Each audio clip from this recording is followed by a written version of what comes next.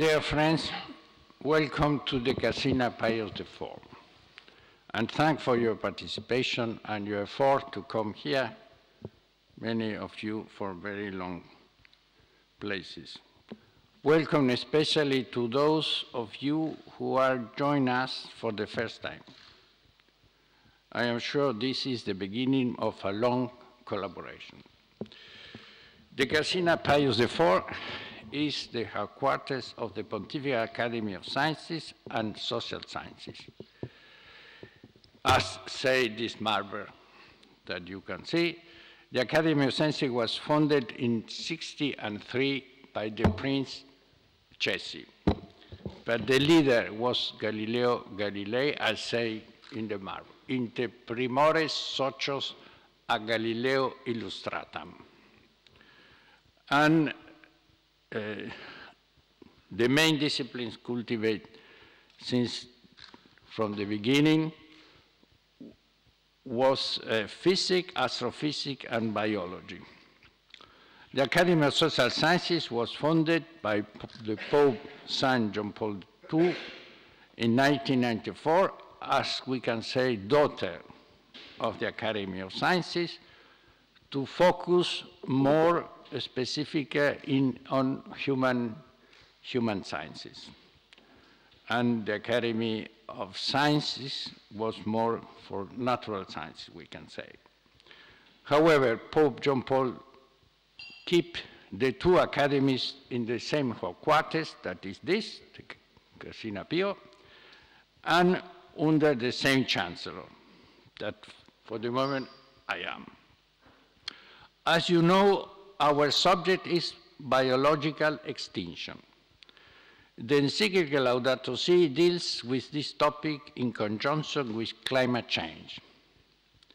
The two main theses of Laudato Si, which are inspired by the work of our academies, are the following.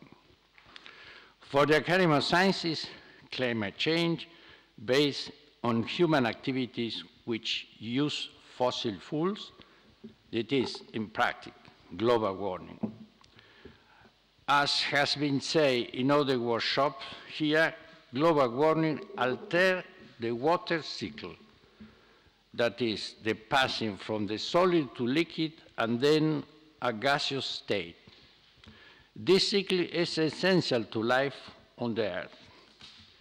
If this cycle were altered substantially, all life would be extinct.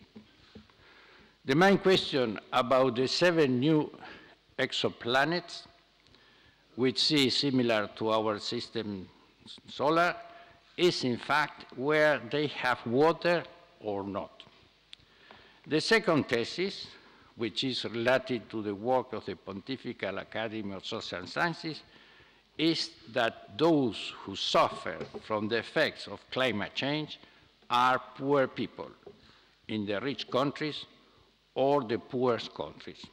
These are precisely the people who obtain not advantage from the use of fossil fuels. For the encyclical, the extinction of life is basically a consequence of human activities which use fossil fuels, creating pollution, but also of profit-seeking human activities which cause deforestation and land degradation, as well as contaminating rivers, for example, through mining activities using toxic substances.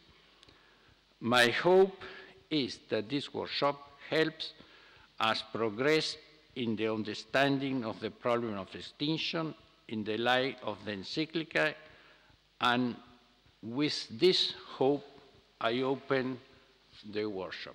Thank you very much for your presence here.